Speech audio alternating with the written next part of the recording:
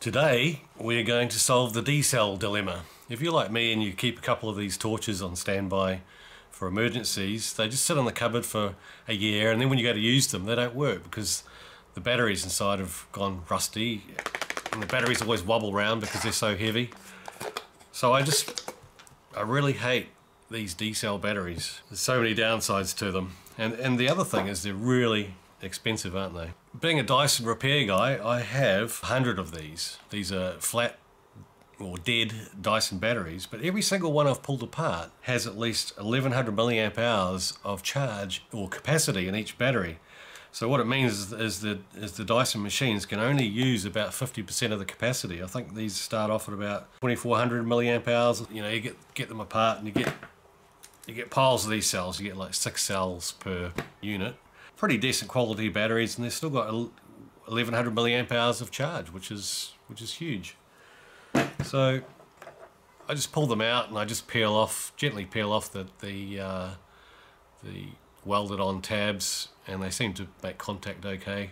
So today we're going to make this little unit here so it can replace one 18650 lithium cell can replace 2 D-cell batteries for the torches.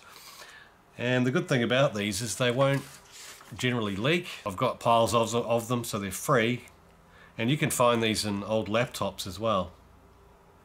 Anyway, I better get on with the building. We're going to make this with a laser cutter so that we don't have to do any 3D printing, which takes ages, and also there's no machining to do apart from just laser cutting and a bit of copper tape.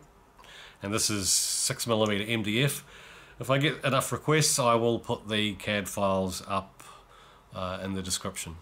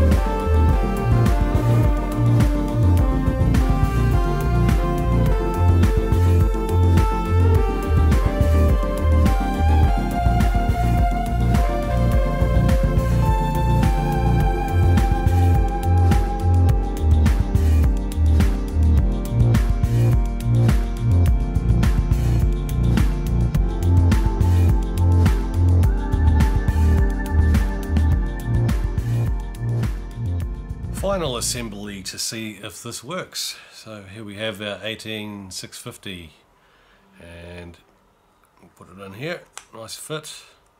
You can see that it all just floats in there, 2.5mm of float or so. This into the flashlight and screw it together, and there we go. Probably a bit brighter than what it used to be because it's got a little bit more voltage than what it did. One thing about it, it feels really light now. When you shake it, it doesn't have a wobbly sound of batteries wobbling around inside it anymore. There is one downside, is batteries don't have a under voltage cutout, so you probably have to keep an eye on it, that if they get below 2.5 volts you should put them on the charger.